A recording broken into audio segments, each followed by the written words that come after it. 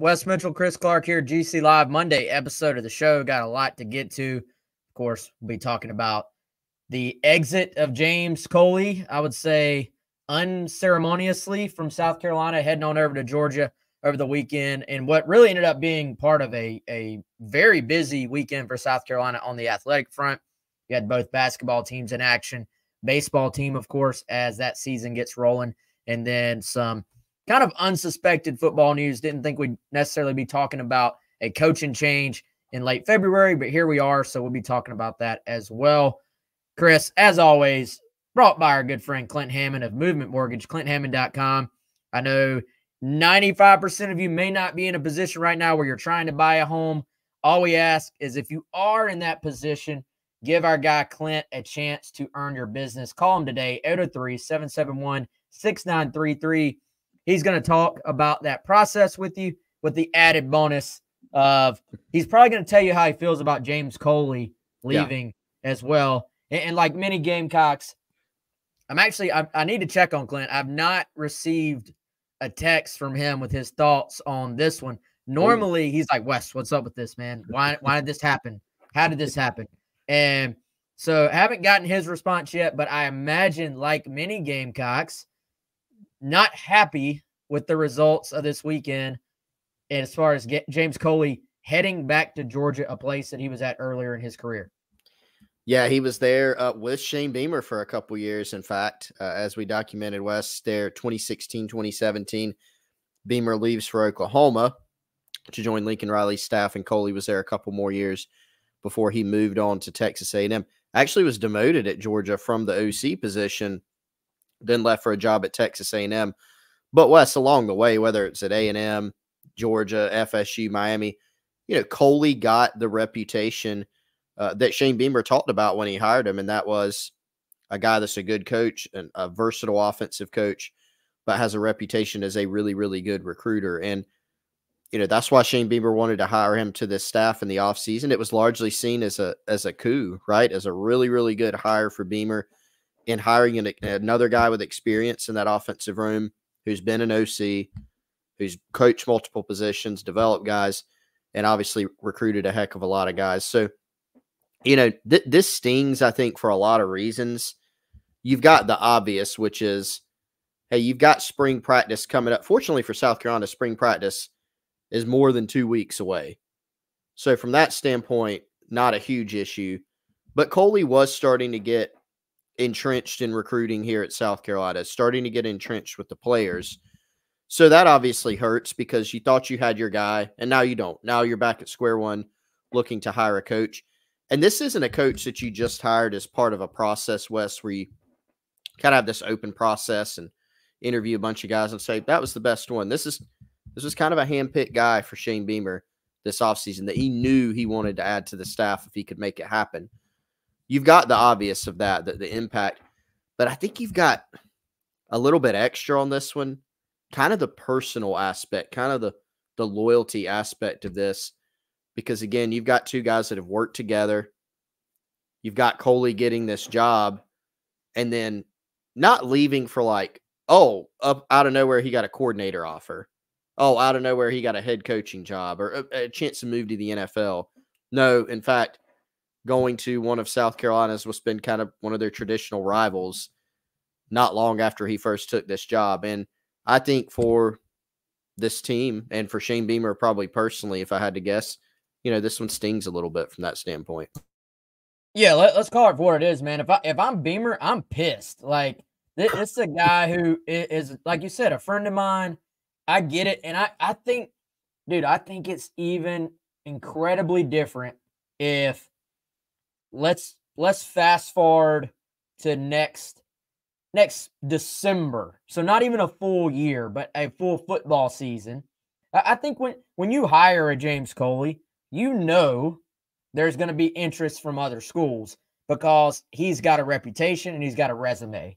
And, you look, that's one of the best resumes, really, frankly, of anybody South Carolina has hired in recent memory. If you sort of look at all the different places he's been, and he actually has stuck around.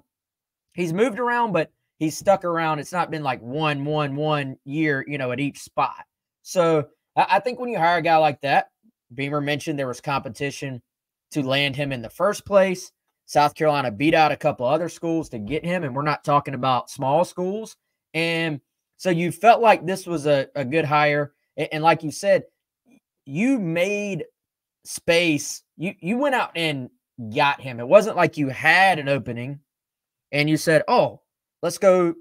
Coley would make sense. It was you thought highly enough of him to say, we're going to move Justin Stepp to tight ends. And then ultimately, Stepp made what he thought was the best decision for him and said, I don't want to coach tight ends. I'm going to go to Illinois to coach wide receivers because that's what I do. I'm a wide receivers coach. So I think for fans, this one stings a little bit extra because Stepp's a local guy. A lot of fans really like him. Some of them know him personally. And so it sort of pushed Stepp out. And then in the meantime, Coley doesn't even give you one season. Like I think if he gave you a season and then something else popped up, he'd still get some flack from the fans. That's part of it. But I think you could just say, look, it's business, man. Like this happens. Players leave after a year now. This is just kind of where it is. I think it stings the most in that there's a prior relationship here with he and Beamer. I'm sure he had started the process of getting to know your new wide receivers and telling them what the expectations are for them. And I'm sure the expectations are high. They're going through winter workouts right now. And it's, hey, you've got to be dedicated to doing this, this, and this for the betterment of not just yourself, but this team and this program. Oh, by the way, guys, I'm leaving now. Enjoyed these 3 weeks. And I'm going to go to a team that weirdly you don't play this coming year, but most years you would be playing. Yeah. Best of luck. And that's something I don't know. Surprised we haven't been asked this more. Like, how did the players find out? I don't know the answer to that, but I do know we saw a few of the ones that I remember, Wes. DeBron Gatling, of course, true freshman. Mazio Bennett, another true freshman. Amari Huggins-Bruce, the transfer from Louisville, Dillon native. I saw at least those three guys have a reaction on social media that was basically wow or something like it, right? And so it is interesting. We know that this is a business, right? This is something you and I talked about kind of behind the scenes when we first heard this. It is a business. And coaches know that, right? Like head coaches know when you hire a guy, that guy could leave. But this one, I think, goes a little bit beyond that, and rightfully, I agree with you, rightfully so. If Shane Beamer's TO'd about this, he's more than within his right, I think, to be TO'd. And so now where that leaves you is, a lot of people have asked us, Wes, well, Beamer can just go to his second option. Well, again, think back to this process, what we were just talking about. It's not like they had an opening and Beamer had this open, hey, we'll bring in, 3 to 5 guys and interview them for this position. We've seen that in the past here at South Carolina, obviously, with Shane Beamer. But that was not the case. That was during the season, hey, Jimbo Fisher got fired. Oh, James Coley's on his staff. That means he's attainable and available. I would like to add him to my staff this offseason. Oh, and I would also like to slot him at the receiver position because I need I need to upgrade, in my opinion, if I'm Shane Beamer, I need to upgrade the recruiting and the whole enchilada at that position. And so, like you said, he moves Stepp over, Stepp ends up leaving, brings in Coley ends up leaving. So I say all that to illustrate, I'm sure Shane Beamer has some ideas of guys in his head, but it's not like you just go back to your process that you were already going through. It's going to, in some ways, kind of start anew. So we'll see where it goes. I haven't, honestly, Wes, picked up any major traction as far as, hey, here's the guy or here's a few guys. So I think there's substantial mutual interest. But he'll be, I think, looking to check the same boxes he was originally looking to check. And that guy, I don't know if he'll go young or more experienced, but definitely strong recruiting. That's what he's going to be looking for. Yeah, for sure. And, Chris, I think you look at this and I like that with the podcast, we can maybe give the fans a little bit of kind of behind the scenes of how this generally plays out. And for us, a lot of times right when there's an opening and people rightfully so are going to say, hey, where might they go? What's the direction? So now sometimes I think of Travian Robertson and that hire. Sometimes it's like, this guy makes sense. We know there's maybe been some interest in the past. It was weird timing when Jimmy Lindsey left, and you kind of just say, hey, this is an area we should go ahead and turn our attention to. But generally, when there's an opening, we will first hear behind the scenes, hey, this guy is interested. That guy is interested. And then the most difficult part of the process is trying to find out, okay, where is the mutual interest? Where has Shane Beamer's attention turned in terms of making a hire? Sometimes it also is, all right, there's a head coach involved, but is there an offensive coordinator that's maybe more or less involved in this decision? So early on, I know fans want names, and if I was just a fan, that's what I'd be saying. Hey, who are we hiring? What's the deal? I get that. It is sometimes a little bit slower in kind of figuring out exactly where the people making the hire may be leaning. Sometimes it's one of those first guys you hear. It's, well, they're interested, and they sort of push into the mix and are impressive, and boom, there it is. Other times it ends up being somebody completely different. And a lot of times there's maybe some prior relationship where there's just something none of us have even been told at the time, or maybe there's a coach that has told Shane Beamer 2 years ago, hey, man, if you ever got an opening, I'd love to be on staff. And Beamer's just filed that away in the back of his mind. And I tend to think it's too early to know. Like you said, do you go young up-and-comer? Do you go experienced veteran? It could go many different ways. Ultimately, I still think you're just trying to make the best hire, whichever one of those it is. Yeah, you'll just make the move. I do tend to think coaches and just people in general, Chris, are a little bit more just human nature-wise likely to maybe go against the grain of what they just got burned on. And what I mean by that is at some point, you look at the continuity they have on defense and the lack of continuity on the offensive side right now. I mean, you're talking about the tight ends having, 3 different coaches in a short span? And you're talking about the wide receivers who will now have had 3 different coaches in a short span. You're going to want, like you said earlier on the radio, you can't just hire all they want to be here. Yeah. But among your pool of guys, if you have a pool of 5 people and you're like, I think all 5 of these guys can get the job done, do you give a little extra bump up the list to the person who sees this job as somewhere they want to be and sees this job as something to be grateful for and thankful for, not as, oh, that's not a blue blood? I think with Coley, there was a little, you remember a lot of the guys on the Muschamp staff, there was a little bit of that. There's little rumblings about, this is not Florida, or this is not Georgia. Mm-hmm.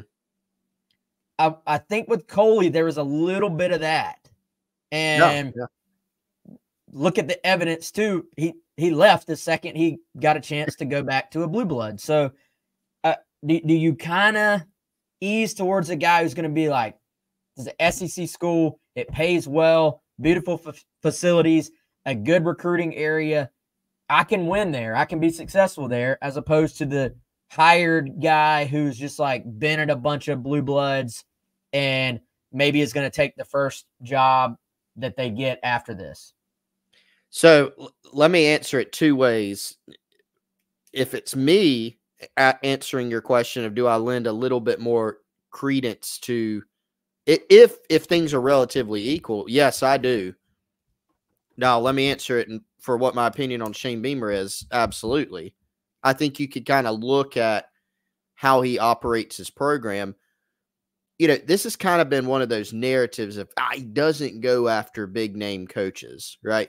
Well, number one, I would disagree with that in some ways because like Torian Gray was a big name, right? Been VT, been at Florida, like he's really good, accomplished DB coach. Pete Limbo, that was a big name. Yeah, special teams coordinator, but right, you saw how that turned out, right? He kept Mike Bobo initially. That was on his first stop. That's you may not think, I don't think Mike Bobo did a good job. Okay, but he's more along the lines of one of the, like a Georgia guy, a blue blood type of coach. And then he's had a mix of guys where maybe fans hear the name at first and they go, who is that? He's had some of both of those. This offseason, I think it just so happened to work out that he did hire some bigger names. I don't really think that was intentional because Shane Beamer has said publicly many times, I'm not worried about hiring a name.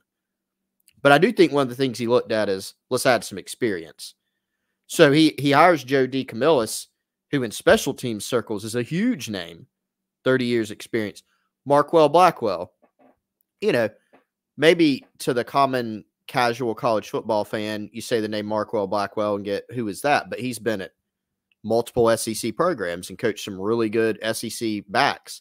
James Coley, same deal, right? And so I think he went in that direction, not, hey, let me go Google some names that college football fans know. But it ended up working out that way. So I think when you look at this new hire, I think he's just going to be looking more at characteristics, and recruiting is going to be a big one. That can be an older guy. That could be a younger guy, Like, I think Gamecock fans aren't going to want to hear this, man, but like when Dabo Swinney promoted Jeff Scott, Jeff played at Clemson. He was a GA there. He was the wide receivers coach at Presbyterian College. Jeff Scott's one of the best wide receiver recruiters we have seen in college football in the modern era for sure. Maybe in history. Like, he was really good at it. When he got the job, didn't have a lot of experience and wanted to be there, right?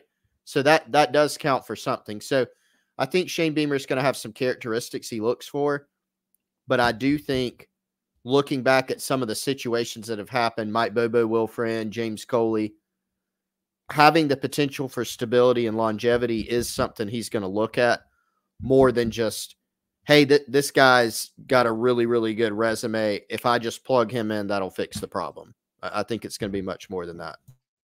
Yeah, and I think you don't want to be in a situation where your receivers have yet another guy coming in. Like that group, and it's a new group for the most part, but they had been through a lot at this point in terms of changeover, I should say.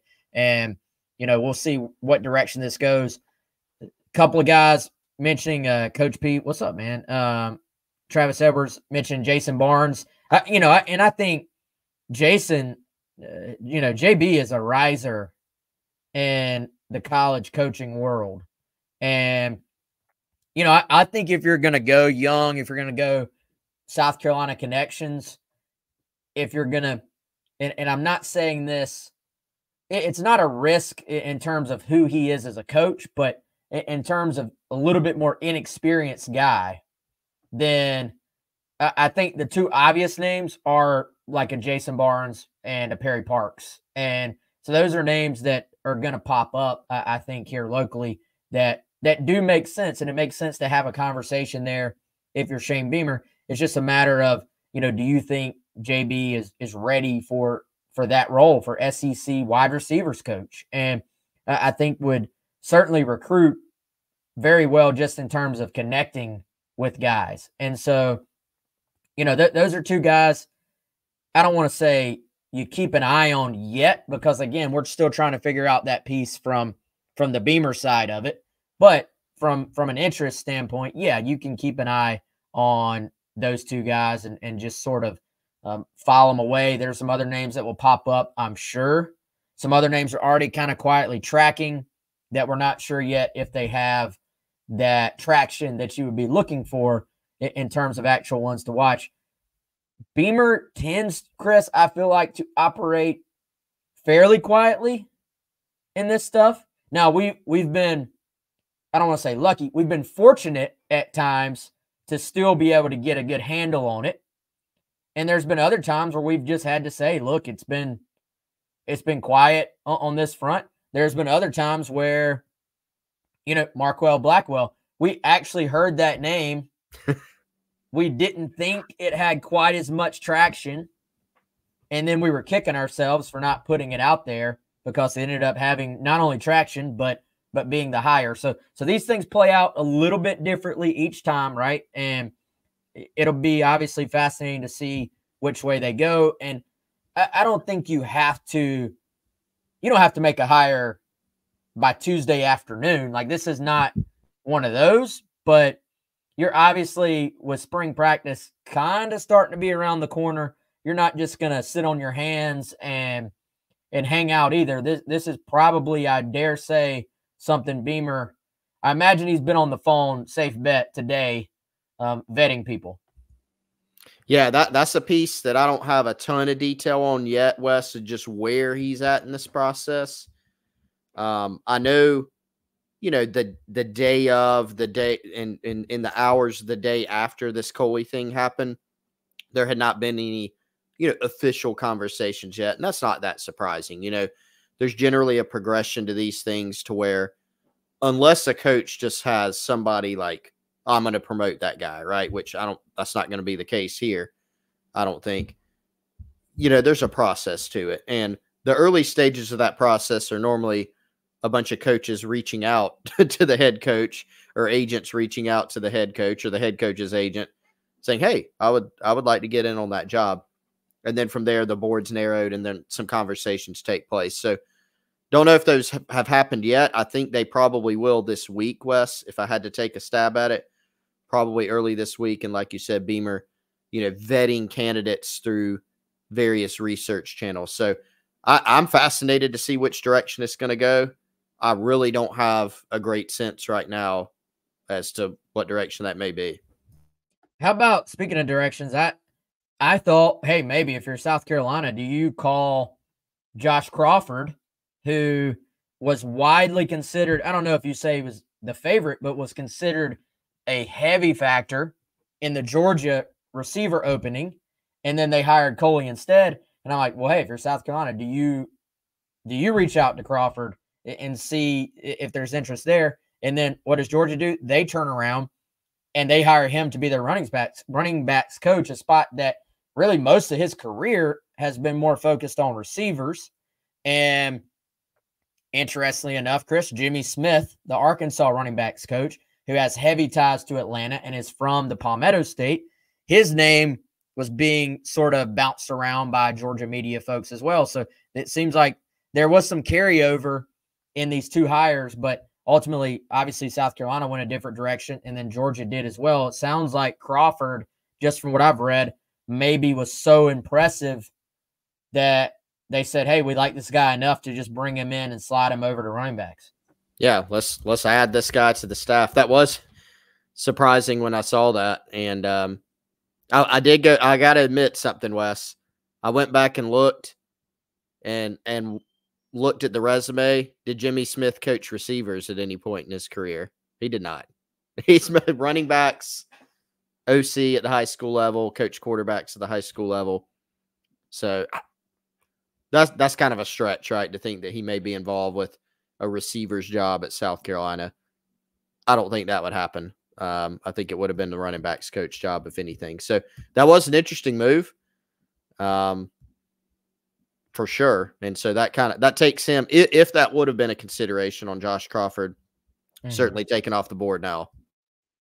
Yeah, and no indications that even he would have been. It just sort of, it was a name that I think fans had sort of connected the dots on and just said, hey, well, Georgia's talking to him. Maybe South Carolina will as well. He's obviously in the same recruiting territories and would be an intriguing hire. All right, before we move any further, I'll tell you about our friend Andy Luedecke with My Perfect Franchise and myperfectfranchise.net. You can call Andy today, 404-973-9901, or shoot him an email, Andy@myperfectfranchise.net. You may be saying, well, what does that actually mean? And so what Andy does is he is a franchise consultant, which means he is going to take franchise that are looking for new owners, and he's going to link them up with people who are looking to get into the business ownership game. And essentially, he's going to sit down with you. He's going to talk to you about your skill set, your financial requirements, how much time you have to commit, and then he's going to match you up with the franchises that are looking for those same exact things. So if you wanted to maybe just add a side job, maybe you want to completely get out of whatever business you're in right now, diversify, build wealth, leave a legacy. If any of those things sound intriguing to you, Andy will talk to you, and his services are 100% free. He is here to help if you have any questions about business ownership. Again, 404-973-9901 or Andy@myperfectfranchise.net. Big shout out to Andy for being a supporter of both our show as well as shows throughout the On3 network. Give him a call today, 404-973-9901. Other than South Carolina losing football coaches, Chris, a very successful weekend for the Gamecocks. I thought as far as the quote-unquote major sports, both basketball teams getting wins. Women's basketball team, of course, expected to win, but they took care of business. And the men's basketball team getting back on track with a win at Ole Miss that puts them, I would say, borderline lock status for the NCAA tournament. Certainly if the tournament started today, easily in. When I say borderline lock, I mean to where literally like they are a lock. No matter what happens next, we'll see if that ends up being the case. But just to bounce back, let's start right there. Bouncing back on the road. SEC road wins, man, never easy to come by. And this was one that they went and they didn't have to really grind it out or, make a bunch of plays late. They just went in there, I thought, and almost felt like a business trip. They did what they were supposed to do, and just another impressive bounce back for a team that had to face a little bit of adversity after losing 2 last week. Yeah, I thought they played their game and really controlled it with maybe a couple pockets in there, Wes, almost from start to finish. I mean, you looked up, it's not like it was a 30-point blowout, but you would look up and South Carolina would be up, 10, 11 points, and you're like, man, they just seem like they're so in control. Took great care of the basketball, shot well, took really good shots, shared the ball.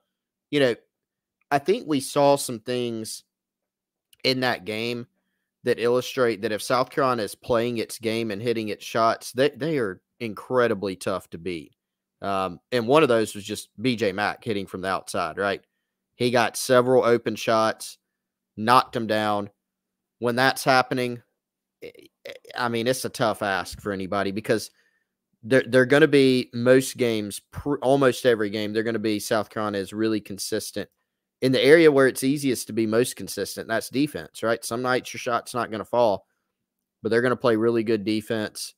I thought they, after a 2-game skid where sometimes they got out of their identity a little bit, and maybe the opponent, particularly like in the Auburn game, just kind of took them out of what they do. Didn't happen at all. And, from start to finish, they just got great efforts really from everyone. I thought everybody who played gave South Carolina exactly what they needed in that game, whether that was outside shooting, making the right pass, playing great team defense. I thought they were able to do it. And so that was a big win, right? Because this team, when they've been challenged, they've typically risen to the occasion. And that was kind of the next step. Hey, now you got a 2-game skid. Can you go rebound and not suffer another tough loss on the road? And that's exactly what they did. Yeah, and I don't know about you, man, but I was looking at it. You don't panic over a 2-game skid, but the part of it that I think probably should have concerned South Carolina fans was that you lost a very winnable game at home against LSU in a game that you were kind of in control of. And then you start looking at the schedule and what was left, and you're saying, it's not just that you lost a couple of games. That can happen to anybody in this league. It's more, what do you have next? And you have some teams that are tough to beat anywhere that you're playing at home. And then you have some road games where you're saying Ole Miss on the road is just kind of a different story. On the road for you is kind of a different story than the friendly confines of them coming into Columbia. Anytime a team has to travel a decent amount, I think that affects their legs and their shooting ability. And so you're just kind of looking at it, you're saying, you don't want to let this thing get away and blow what you, by your own doing, have created this just great opportunity for yourself. So whenever you have those opportunities, and I'm talking about obviously making the tournament, potentially improving your seed along the way, you don't want to take those for granted and blow what was an opportunity that most people didn't even think you were going to have when this season started. So just to go ahead, to get another win, to sort of put yourself in position to not even really have much pressure the rest of the way, you know, I think for one, it's just very impressive. Like, you got to just keep giving them credit. Two, you look at A&M coming up, and, you know, South Carolina actually, according to, again, the ESPN matchup predictor, which hates Carolina in the analytics for some reason, Carolina's not favored in this one either, but they've beaten the computer just consistently this year. Just time after time have beaten the computer metrics. So I don't put much stock into that. They're 22-5 right now, 10-4 in conference. They're probably a lock regardless, but I think if you win against A&M, you're sitting there at 23-5, Chris, 11-4 in SEC play. Then no matter what happens, I think you're in. I think you're literally playing for seeding. They may already be at that point, but I think to just completely lock it up, win this week, and then you're playing for seeding and for confidence and for momentum and all those other things that you've earned. Yeah, you'd certainly feel much better about it, right? If you could just go win this weekend again, and then you're a little bit more on the house money side of things. What's the percentages, Wes, on there? Yeah, well, so all right, they've got A&M on Wednesday, and so it's I always preach, don't get mad at it, guys. It's just a stupid computer. Yeah, but well, it's hard. 72.6% A&M went. Now that thing puts a ton of stock into home or away, from what I can tell. I don't know what all goes into it, but it just seems anecdotally to put a ton, because you look at Florida, they're number 24 right now on the polls. They're like 30-31 in the net. They're a better team than A&M by most indicators. And that one is 51.8. Florida has the advantage, but it's 51.8 to 48.2. So by all intents and purposes, it is a coin flip of a game. And so I do think there is quite a bit of home versus away factored into whatever their algorithm is. Craig says we aren't favored in any of the last four. Yeah, but, I mean, South Carolina wasn't favored against Ole Miss either. And they went out there and just, I thought, dominated that game. So I don't put a ton of stock into the metrics. I think Tennessee, even though it's at home, will be tough to win. Anytime you go on the road, A&M can beat you, but you can beat them too. And just the way this team has played, yeah, they've had a couple of every team has setbacks where they let one get away. Yeah. But for the most part, this team just shows up and they just come to the arena and do their thing. And I think that's to be commended. Like this poster says, they're almost all quad ones right now. And depending on a couple little things, at one point they were all quad ones. Florida literally went from 30 to 31. So that's a quad 2.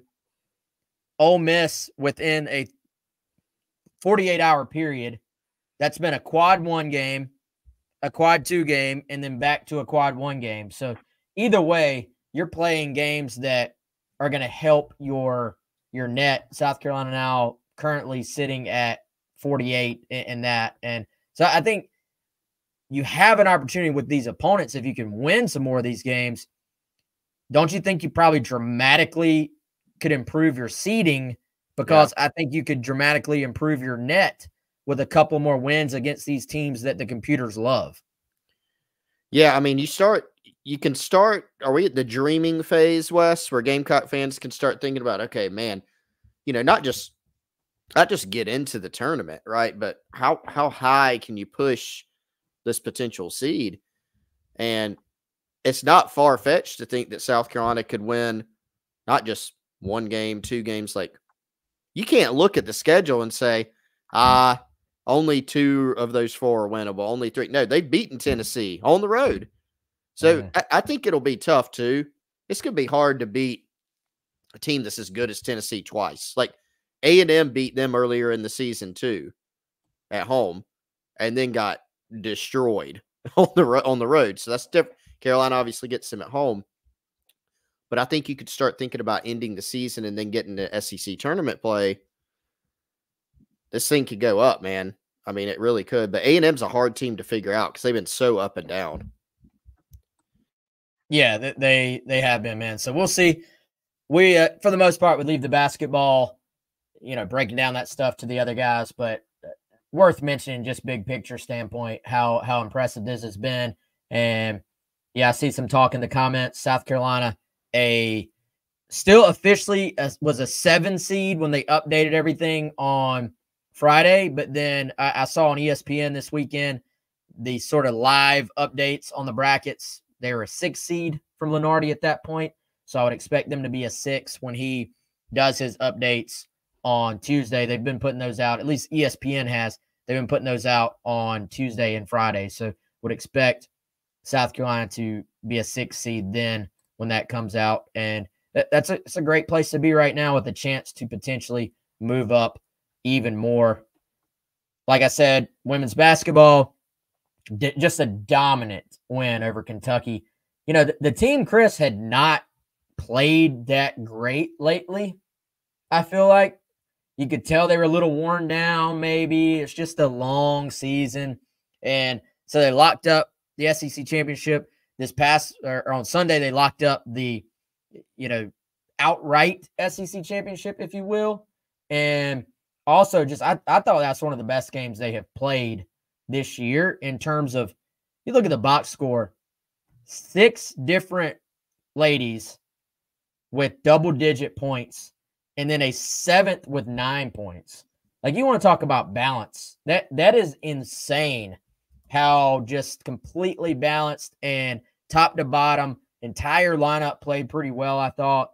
And the other thing that just struck me is how far off Kentucky women's basketball has fallen. Like, this is a team, they beat South Carolina in the SEC tournament. Was that 2 years ago? 3 years ago? Might have been 3, yeah. They put up the graphic the other day after one of South Carolina's during the game, and it was like past SEC tournament champions. South Carolina, Kentucky, and then it just like Kentucky was one of the last 100 or so. Not really, but man, I mean, they got them that one year after Matthew Mitchell left. You remember that coach they had? Mm-hmm. Seems like it just kind of went down. Yeah, they've fallen off, man. So I think for them, I don't know. It's just baffling how far off. I think South Carolina just smashed them the first time at home and then goes into their place and just hammers them top to bottom. I felt like they were looking for that 100 spot too, Chris. Like, it felt like they knew the score. I would say so for sure. I mean, they were relentless, and they got off to a little bit of a better start. Then they were super balanced. Powell got hot again. What, she have like 3 threes in a row at one point during the game. Again, they're doing all this. I don't think we've even mentioned this. They do this again without Cardoso, which just shows the depth and the quality of this team. And I think we've seen this team just continue to grow. And I think, Wes, even in the moments where they've had some close calls or some struggles, or you look up and they're playing a Georgia team that's just not very good at home, and it's a close game. In the second half of that game, you're going, wow, what is going on here? I think Dawn Staley and this team, to their credit, have been able to use those moments as, you still get a win, but you try to grow from them. And I do think, look, there's been some fatigue. There's no doubt. There's been some ruts. And a lot of teams, they would have dropped one of those games or two of those games or three of those games at some point. And you'd still be sitting here talking about maybe the best team in the country, right? I think the difference is this team, they've had some of those moments, but instead of losing, they've just kept winning. And then when they, were able to achieve like the Kentucky game was kind of what you envision as the peak version of this team, right? They're doing almost everything right. We saw that again this weekend. For sure. All right, before we get out of here, let us tell you about our friends at Liberty Tax. Obviously, tax season is upon us. You're going to want, first of all, to support some Gamecocks if that matters to you as well. But you're going to want somebody who's got a ton of experience and can help you get every tax break you could possibly find. That's our friends at Liberty Tax with 3 convenient locations throughout the Columbia area. Call them today, 803-462-5576. Larry and his entire team, they're committed to helping you kind of get through a process that none of us love, but is a fact of life. And you want to, again, get every rebate you could possibly get. They want to help you do just that. And you know what? They'll talk some Gamecock football with you while they're at it. 803-462-5576. That's our friends at Liberty Tax right here in the Columbia area. Chris, 2 out of 3 for the baseball team over the weekend. Ugly game on Saturday, but did what they were supposed to do on Friday and Sunday. And most everybody at this point, I think Tyler Head was saying there's like 3 teams still undefeated in the SEC. Every team's got a blemish on their record. Season about what you thought it would maybe be so far, and they've got one midweek, and then Clemson Tigers. This every year, the way the schedule has set up here in recent memory for both of those schools, you get your early indicator, your early sort of barometer of where you're at, and that'll be taking place this coming weekend for South Carolina and for Clemson. Yeah, and Gamecocks dropped game 1 of that, right? That series at Clemson last year. And then, of course, ended up coming from behind in the neutral site game and then winning in Columbia. Somebody correct me if that's wrong. That's the way I remember it. But it is a good early barometer. And certainly, look, you go back to the series this weekend, the way that I kind of thought of it was Saturday was kind of an aberration. Like nothing went right. You were basically over with runners in scoring position. You committed several errors. It just wasn't pretty. But then you kind of look at it and you go, okay, well, you repeat that on Sunday and you've lost a series to Belmont at home. And I'm not going to pretend to know how good Belmont's supposed to be, Wes. I have no idea. But what I do know is if you're South Carolina, if you're Mark Kingston in this year, that's a series you need to win out of the conference at home. And so they came back on Sunday, dominated. They hit for power. They got timely hits. The pitching was very good. Roman Kimball, first inning, had a little bit of control issues, but quickly dialed that in. Gave him, I think, 65 pitches. Becker came in, did a great job as well. Is exactly what you needed, and now you've rebounded and gotten yourself into good position. And I think we saw some positives out of the pitching staff overall, Wes, during the weekend. Yeah. And I think you're maybe getting some of your better guys on track. We saw, Saturday, the wind kept probably a few home runs still in the park, but Cassis swung the bat well. We saw Cole Messina swing the bat very well. Ethan Petrie, 3 for 4 on Sunday. So that may be an encouraging sign going forward. No doubt. We'll all be tuned in and watching this weekend, South Carolina versus Clemson. First, they got to get through the midweek. Can't overlook that, but will be a fun weekend for sure and a big weekend throughout South Carolina athletics. Obviously, like we said, A&M for men's basketball in the midweek, but there'll be a big home basketball game against Florida as well for the men. So, all right, y'all, that's going to do it for today's show. Be on the lookout for more shows throughout the week. And we promised this before, Chris. I think it's a good time to maybe effort getting Charles Power on. So I know they just On3 is just putting out their 2025 rankings updates. So if you're into the recruiting ranking stuff, go check that out. I think some of the in-state guys have just gotten rankings that we were kind of waiting on. Anthony Addison being one of them, the edge target for South Carolina from Sumter. So go check those out. Mike, I believe, will be back on tomorrow. There will, of course, be some hard foul episodes where Jack and Joe will probably look into some basketball and some baseball as well. So, all right, for Chris, I'm Wes. Appreciate y'all tuning in. Appreciate all of our sponsors as always. And y'all have a great day.